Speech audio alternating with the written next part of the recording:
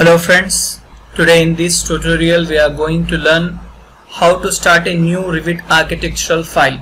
Okay, so if you see on the screen we have some sample projects here. This is the sample architecture project, this is the recent project which I have opened, and this is the sample structure project, and we have some here like sample MEP project, and in the down we have sample architecture family, sample structure family.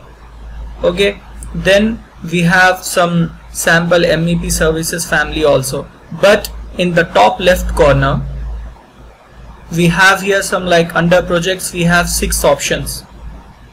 If you see, we have these 6 options. So if you want to open an existing file on which you have worked, you can select open, or if you want to open a new file, okay, then you can select the second one option, new.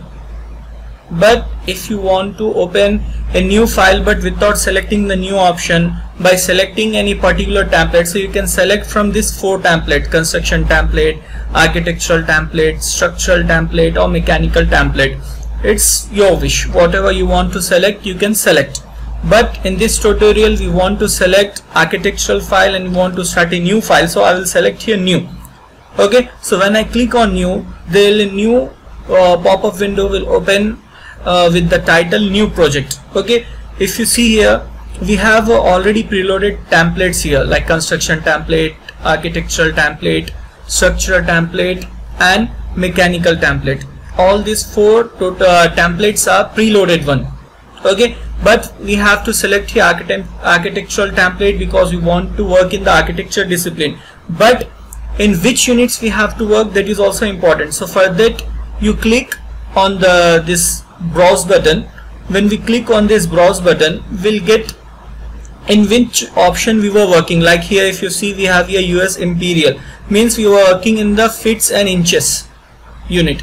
Okay, but if you want to select any other option, so up here select this up one level option and you will go one step back, and you can see here we have 3 folders: generic, US Imperial, and US metric. Means if you want to work in the fits and inches you can select US Imperial, or if you want to work in the meters like mm, you can select this US default metric or anything in from this folder. Okay, but right now I'll randomly select the architecture template. Okay, and I'll click OK here. When I click OK, our new project, architectural project, is going to start. Okay, now my project has been started. But before starting project we have to understand about 2 important things. Okay, first is the properties palette, okay, and the second one is the project browser. But in my software I didn't have open the project browser, so I will go in the ribbon and in the view option. Okay, I will click on the view, and in the user interface I'll tick on the project browser option so that my project browser will enable. Okay, so this is my project browser. Okay, now if you see on the screen the white area in the middle, this is our like a drawing sheet, our drawing area, like a paper for us to draw.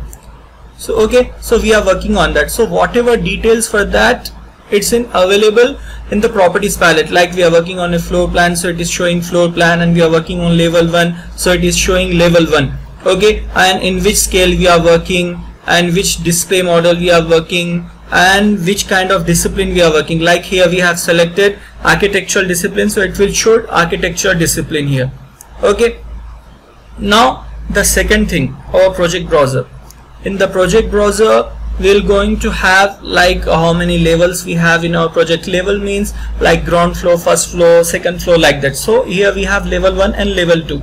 Okay, so like from ground floor to first floor, and the ceiling plans, elevations, and if you want to have like some schedules of the doors and the windows, so you can have that in schedules and quantities option. Okay, and again if you are preparing some drawing sheets, so you can prepare that in sheets option. And if you want to load some families in the project, so you can load some families from this family option. You can click on the plus icon and you will see these are the families available to load in the project. Okay, so this is how we have to start our new architecture project. But still, if you have any doubts regarding how to start project, you can ask us in the comment section, comment us, write us your query. Definitely within soon we'll gonna reply you. Thank you.